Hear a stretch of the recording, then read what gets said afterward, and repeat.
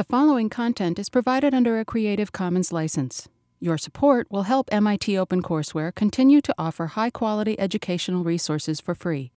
To make a donation or to view additional materials from hundreds of MIT courses, visit MIT OpenCourseware at ocw.mit.edu.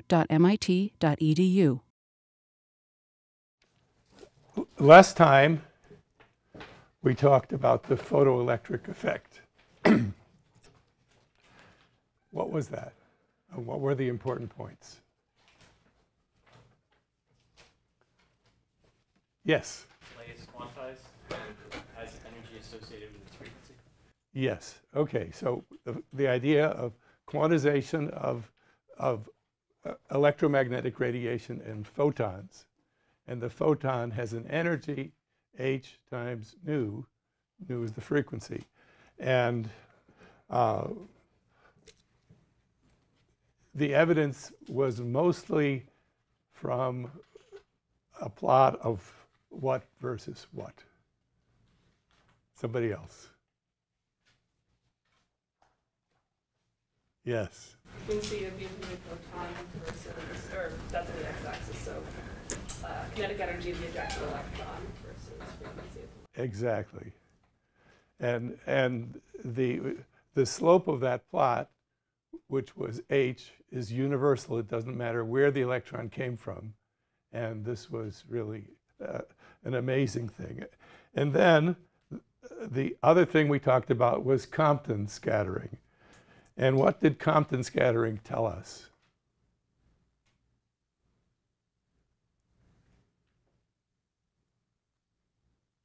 Yes. Photon has momentum. Yes. And so we're interested in the particle-like character of what we think of as waves, and we saw that the waves were particles, and particles, or at least packets, and these packets had definite momentum, and that was a wonderful observation. So today, this is the menu of what I'm going to talk about, and at the end, there's the magic word spectra. And I like that because what we're going to be discovering today is that the internal structure of atoms and molecules, we are not allowed to observe it directly, but it's surprising, and it's encoded in something which we can observe, which is a spectrum. And the spectrum that I will show you at the end is one that contains essentially no information, but acts as a template for what we really want to know about how things are different from hydrogen atom. And that's the beginning of our exploration of the structure of atoms and molecules.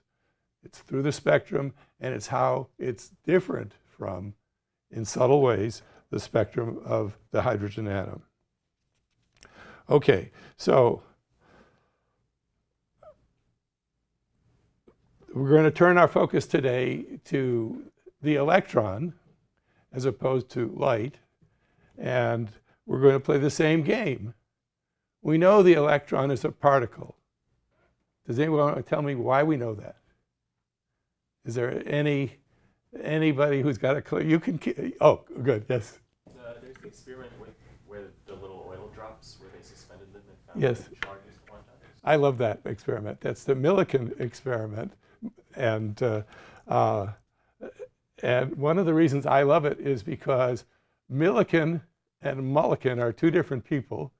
And so I find that it's really easy to come up with one of them. And I remember Mulliken is a spectroscopist, and Millikan was a different kind of physicist, but they're both famous, and they both have connections to important universities. University of Chicago for Millikan, and Mulliken, MIT, and Caltech.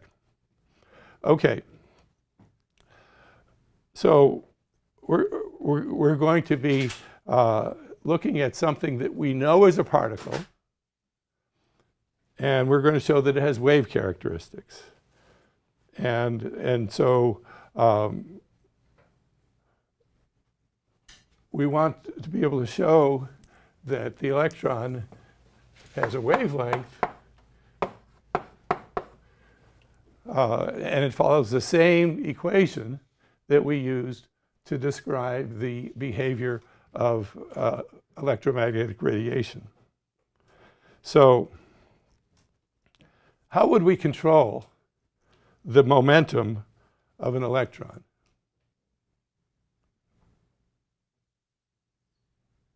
Yes? So you can control the kinetic energy that it has by putting it through a certain potential. Okay, so we know we can easily measure the momentum of a particle. That's not a big challenge. And but then how would we measure its wavelength? Yes. Yes. We basically use some material which acts as a ruler, where we have a thin metal foil, and the distances between atoms in the foil are constant. And so that's the ruler against which we measure the wavelength of light. And so we'll talk about the Geiger-Marsden, the Davison-Germer experiment, where we measure the wavelength. And then we'll talk about the Geiger-Marsden experiment, where we say, well, atoms have electrons in them. And what is the structure of an atom? Remember, we can't look inside, so we have to use some kind of an experiment to be able to look inside the atom. Now, physicists have one trick they often use, and that to find out the internal structure of something, they shoot a particle or a wave at it that has a wavelength comparable to the distances you're hoping to measure. And so if you have a very high energy probe particle, it will have a very short wavelength, and it will look sort of like a bullet. And we know how bullets scatter off of targets or hit targets. And we also, if we choose the wavelength to be comparable to the distances we're expecting to measure, then we're going to see diffraction. This is a kind of subject that lends itself to exam questions. Okay. So let's start out by talking about the Geiger-Marsden experiment. I mean, the Davison-Germer experiment. So we have a beam of X-rays, and or a beam of electrons, either one, and we have a aluminum foil. And we have, since it's an intense beam, we want to stop most of it before it hits a detector. And so this is some kind of a screen, or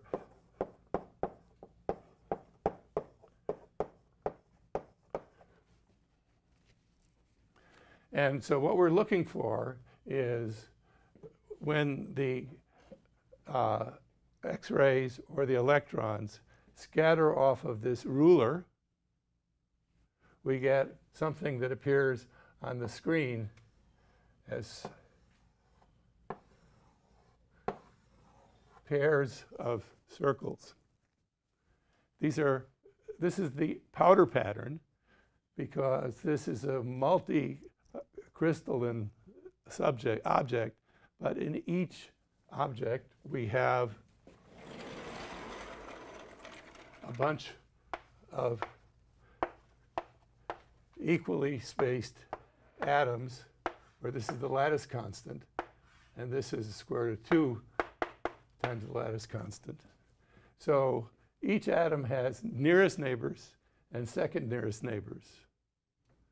And so we have two rulers going on, and one ruler will give one set of rings, and the other ruler will give a different set of rings. And because these particles are randomly oriented, instead of having spots, you have circles. And there's all sorts of information in these powder patterns, but basically they're saying we're seeing a structure which is related to something we know. How would we know the distance between atoms in a foil? Using macroscopic measurements. Yes, you're hot today. You have access to density and you have access to the known atomic weight. That's it, yes. So it's a simple matter to know at least what is the magnitude of the distance. There's an issue of what is the crystal structure, and there are different structures, and that will give rise to different features in the powder pattern. But the important thing is we do this. We look at the pattern that emerges when we shoot X-rays at this screen. And we already know that X-rays have wavelengths, and we know that they have momentum, and because we know about the scattering of photons, and as a result, we know that we can predict exactly what the pattern associated with the X-ray scattering is going to be. And then we do the same thing with electrons. And now for the electrons, we can control the momentum. That's easy. And what we want to know is what is the wavelength. And we have the wavelength of the X-rays. And so what we do is we vary the momentum of the electrons until the powder pattern for the electron, the diffraction pattern for the electron is exactly the same as the diffraction pattern for the X-ray. And we discover that for the electron, we have the same result.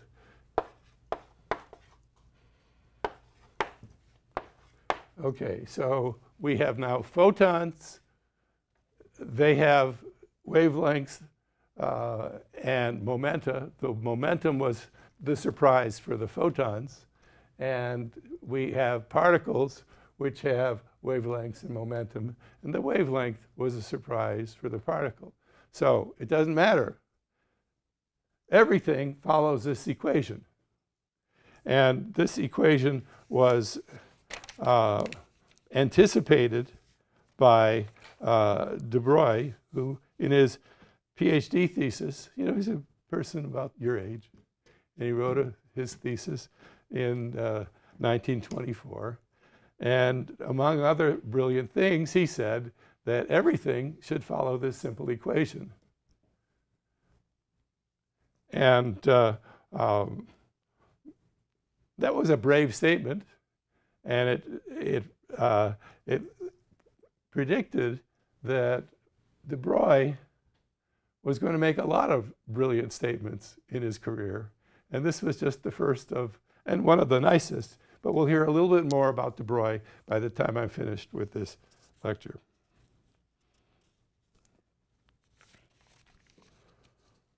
Okay. So we're now worried about atoms. And we already know that atoms have a diameter roughly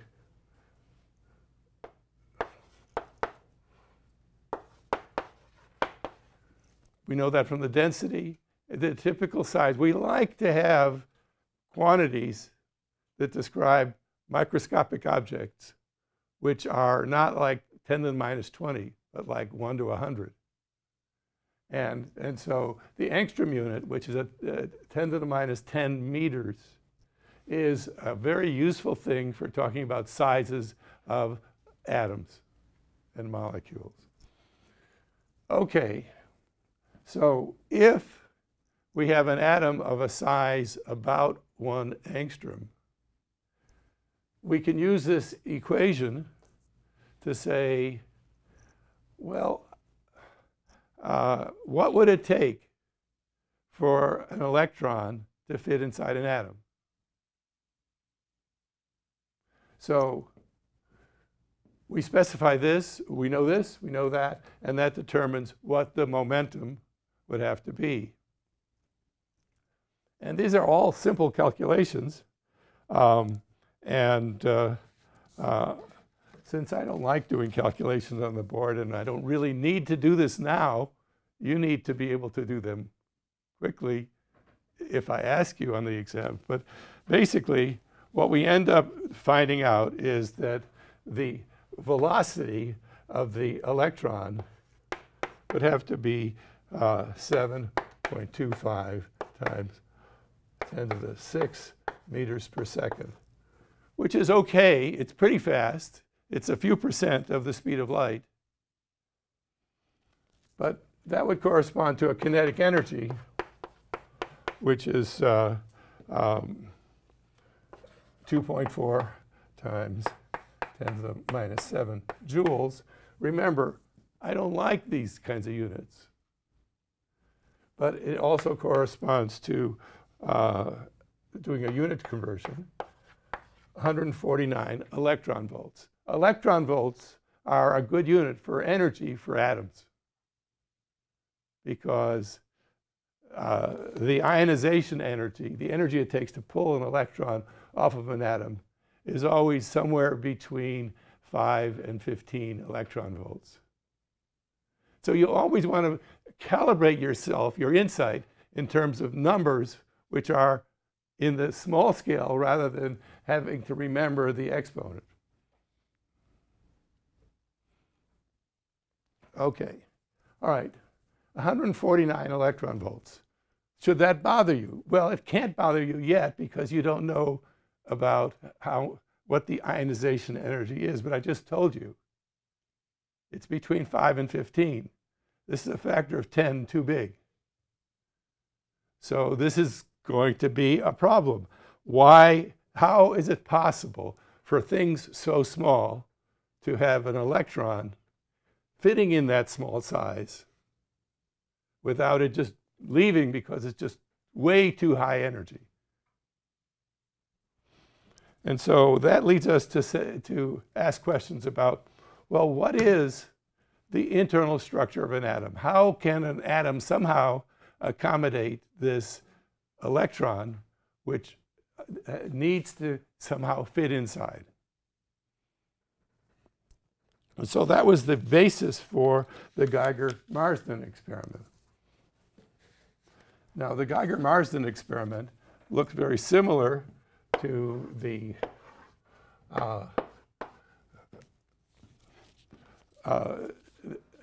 previous experiment. And here we have, alpha particles.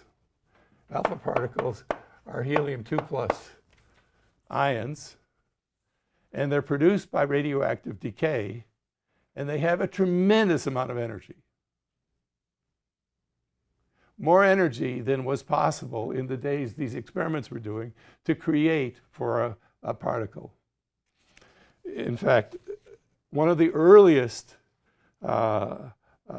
experiments or apparatuses capable of producing very high energy electrons was built by Robert Van de Graaff here at MIT, and this was in the form of cylindrical towers right near the parking garage, and it was there for the first 10 years I was at MIT. I'm very old, but that's still fairly recent. But anyway, Van de Graaff could make high energy particles, and it was really neat. And what he could do was dwarfed by what can be done in electron accelerators now. But in the days when the Geiger-Marsden experiment was done, which was 1911, there was no way of making and controlling the energy of an electron or of any particle. And here we have some particles which are produced by radioactive decay, which have tremendous energy. So they're heavy and they have high energy. And so that means the wavelength is very small. We want to use these helium ions. Yes? Could you not also control the energy of these particles by passing them through a field? Yes, but you would need a very high voltage, and that is something we could imagine doing now, but in 1911, the ability to do that sort of thing with control was not there. There needed to be advances in vacuum technology. There needed to be advances in power supplies. I mean, we're talking about very high voltages. And you wouldn't want to do that in your laboratory, even now with the capability. I remember when I was a graduate student, we had these things called Spellman power supplies, and they could produce 40 kilovolts. They were really scary, but that's nothing compared to what you need. Okay, so we want bullets. We want to have these helium particles interacting with a thin metal foil.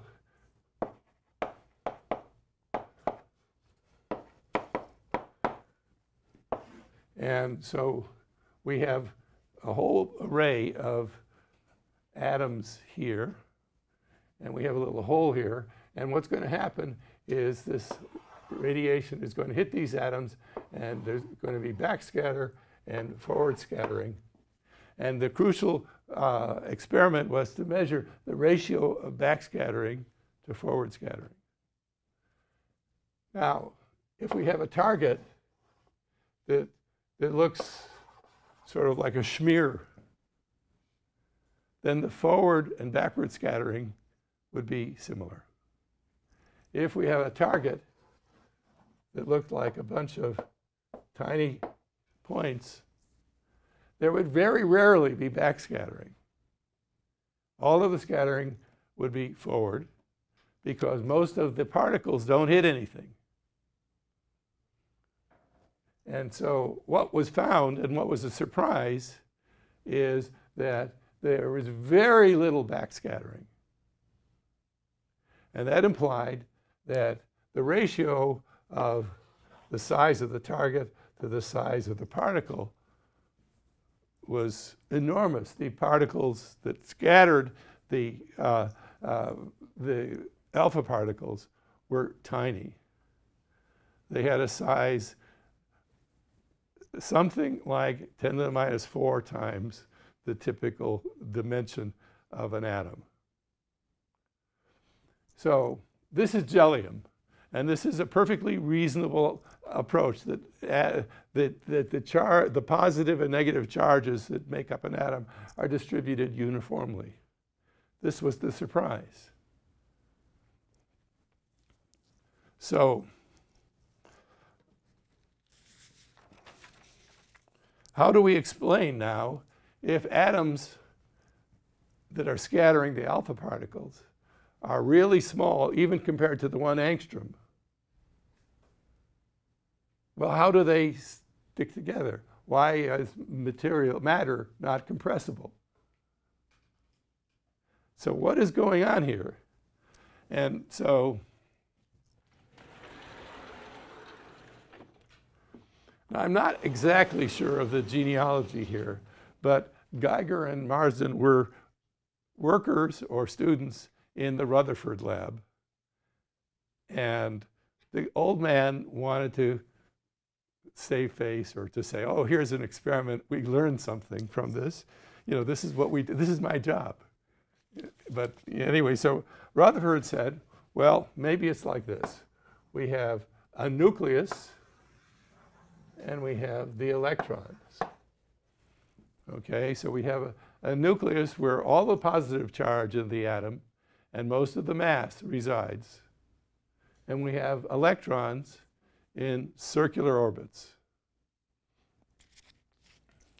So maybe these circular orbits explain why you can't compress atoms to something that would be commensurate with the size of the nuclei.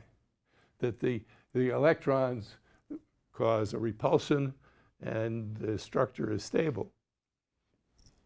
So this is a pretty reasonable hypothesis until one analyzes it. So what we have is a positive charge here, negative charge here.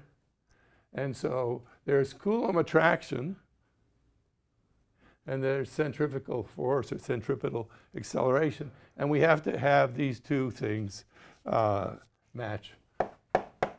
So the inward force is minus the charge on the electron squared over 4 pi epsilon 0 and 1 over r squared. And the centrifugal is,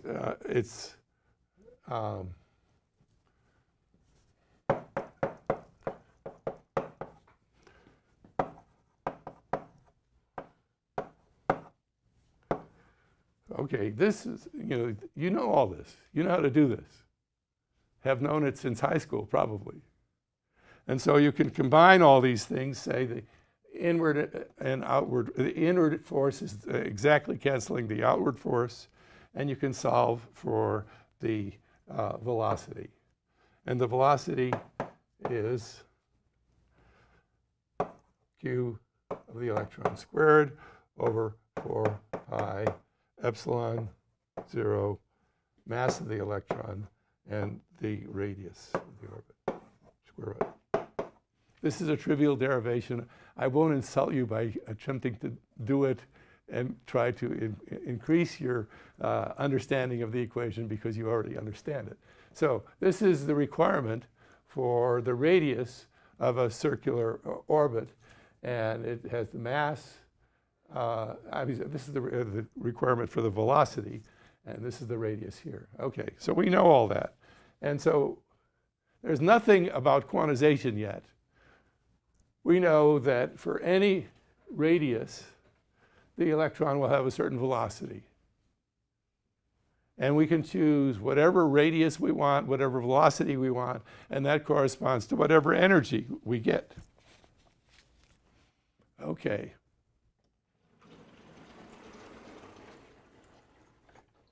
So what we're interested in is the frequency of the orbit. And so that will be 1 over the time it takes for the electron to go around. And 1 over the time it takes for the electron to go around is 2 pi r, the circumference, divided by the velocity. So we have the velocity is equal to the frequency is equal to 1 over 2 pi r, and we can write an equation for this, and that's in the notes. And in fact, there was a typo in the notes, which has been corrected in red, but I don't need to tell you what it is. And so we can calculate this frequency. And the reason we calculate the frequency is because we know if we have electrons moving back and forth at some frequency, they're going to radiate electromagnetic radiation at that frequency. Well, where did that energy come from? It came from the motion of the electron. So it has to give up kinetic energy. Now, the energy is the kinetic energy plus the potential energy. And so if it gives up energy, the sum of these two things has to decrease. And what happens is this decreases faster than this increases. And what ends up happening is that the electron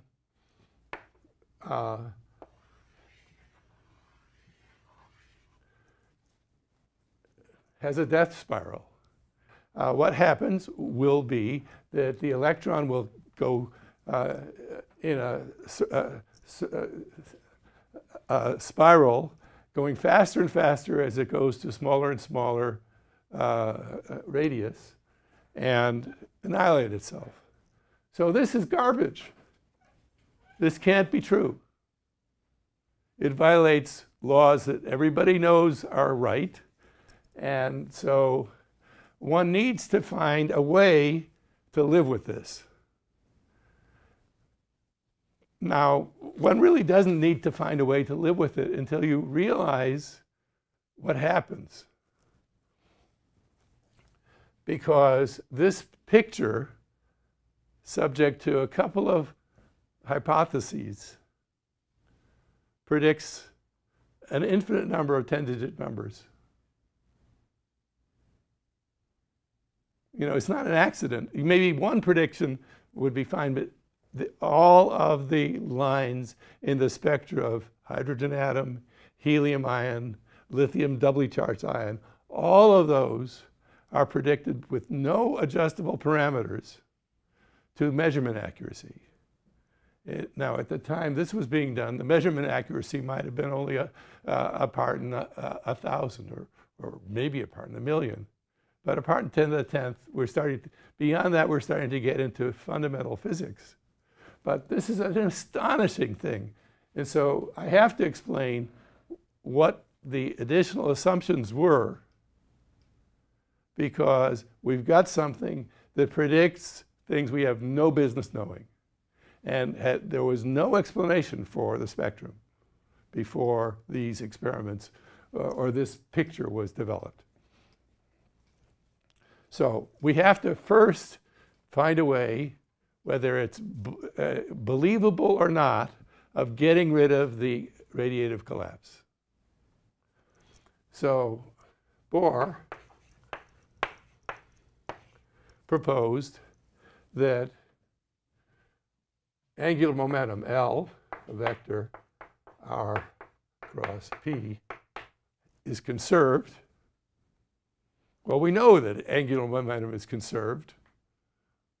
But for a microscopic system, what it means to be conserved may be a little bit more subtle. He proposed that angular momentum is conserved and that the angular momentum, the magnitude of the angular momentum, had to have a particular value.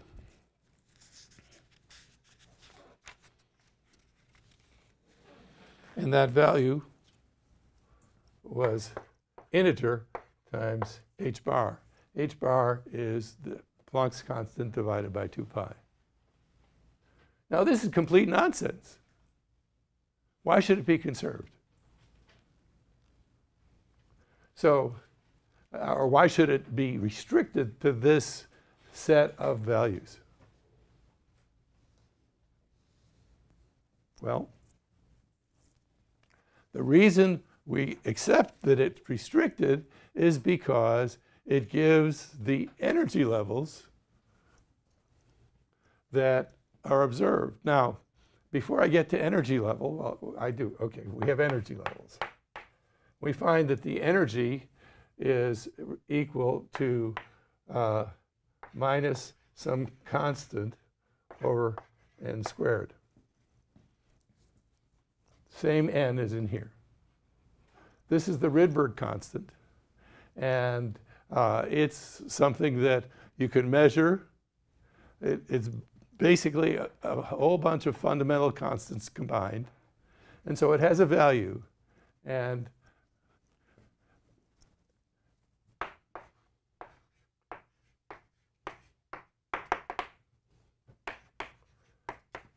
this is one of the numbers in my permanent memory.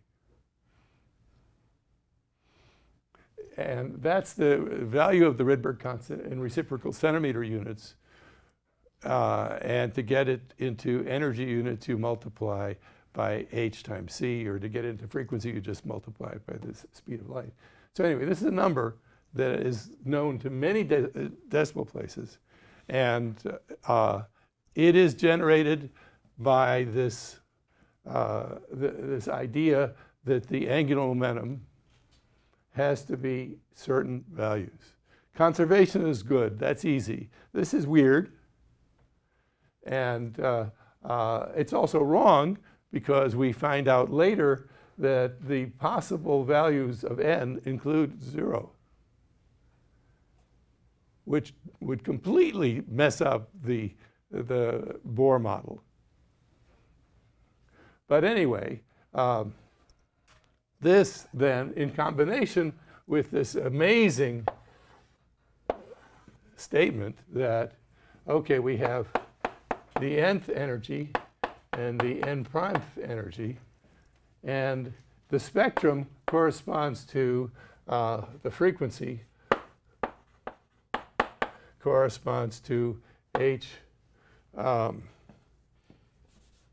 E n minus E n prime over h. So everything we see in the emission spectrum of the hydrogen atom, or in a gas which is mostly H2, there are transitions associated with the free atoms, and they're always around. And this simple equation, based on the Rydberg equation, this says the spectra are telling us about the energy level differences. And this is a simple equation. And it's true. It's true to incredibly high accuracy. And it tells you nothing except the mass of the particle. Because the mass of the particle, for this Rydberg equation, we have it expressed in terms of the mass of the electron. But it really should be the reduced mass of the nucleus times the mass of the electron over the mass of the nucleus plus the mass of the electron. And this is something we know for all two-body interactions. That was known well before the time of these experiments. If you have two things interacting, the reduced mass is what you want rather than the individual masses. And so the only information in these one-electron spectra is the mass of the nucleus. And there's not much difference in the mass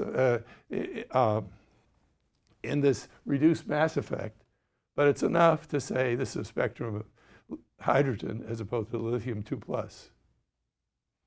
Okay, but we still have a problem, a very serious problem.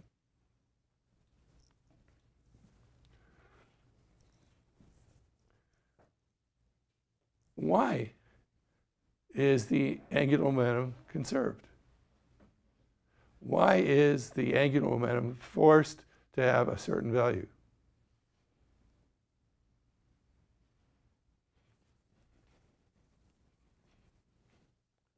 Well, I've really finished this lecture pretty fast, but let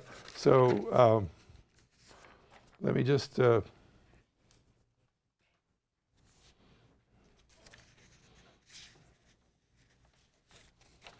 let's just get to the end and then we'll go back. All right, so the problem is this electron is assumed to be a particle and it's assumed to be moving. So the equation of Maxwell's equations, all of the equations about motion of charged particles say if it's moving, it's going to radiate. Or if it's oscillating, it's going to radiate. So maybe the problem is that it's not moving. Remember, the particles are both particles and waves.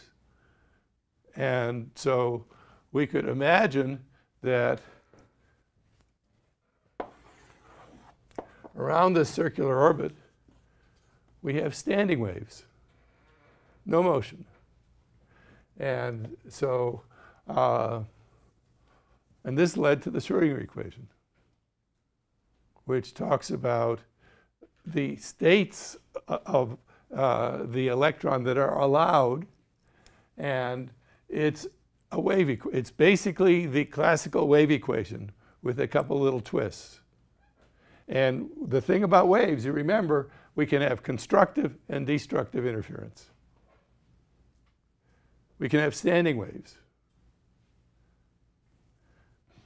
So there doesn't need to be a motion of a particle. There could be some static description of the probability of finding the electron everywhere around this orbit. And that's the Schrodinger equation.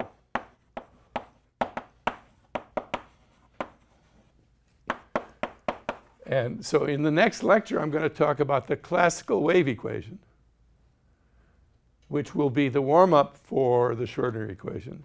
And the Schrodinger equation explains everything. People have made some really fantastic philosophical statements about the Schrodinger. It contains everything that we need to know. The problem is we can't solve the equation exactly. But it's true.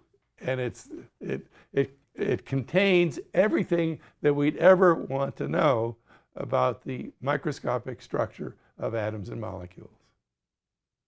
So we've been led by these very simple experiments, which now you could do really trivially. You wouldn't have to be a smart student of a smart advisor or a stupid advisor. You would be able to do these experiments, and you could say, yeah, this is all very weird, but we already now we know that spectra are everything.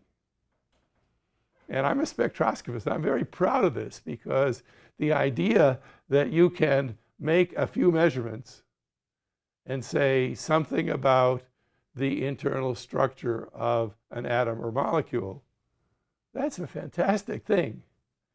And what we've seen, the spectrum of one-electron atoms, is something which is really simple. It's the template for understanding all complexity, because everything is different from hydrogen. Hydrogen has a point charge at the center.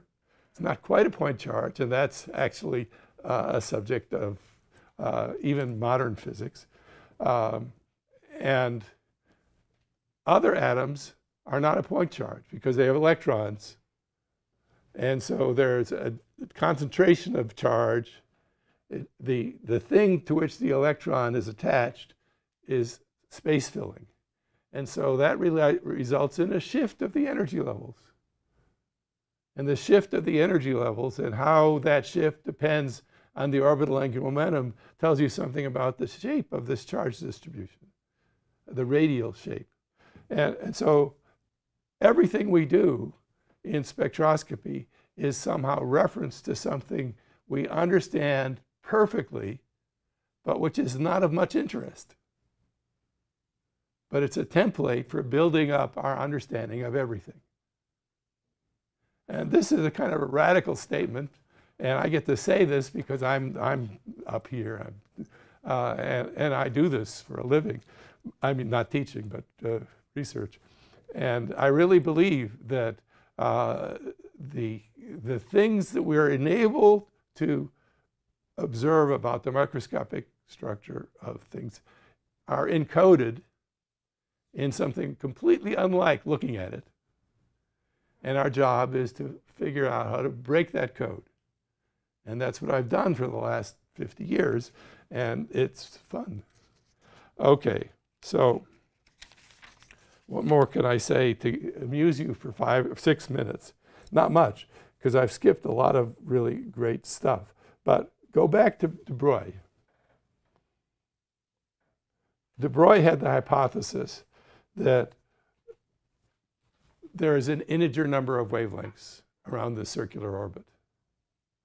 And that was telling you that it's stable because if it weren't an integer number of wavelengths, the electron would self-annihilate. But that takes a valid point and moves it into something which is a little bit wrong, because we're not trying to have a particle moving. We're having a distribution of probabilities, and there's still wavelengths and nodal structures, and the stable solutions do involve the particle not self-annihilating. And so de Broglie scores another triple. I mean, he didn't come up with the Schrodinger equation, so that's the home run that says, okay, we have the material now to explain everything. So I'm now going to, the next lecture will be just introducing the mathematics of the wave equation and the crucial ideas, and that will lead into the following lecture where we'll talk about the Schrodinger equation. So I can stop now. Thanks.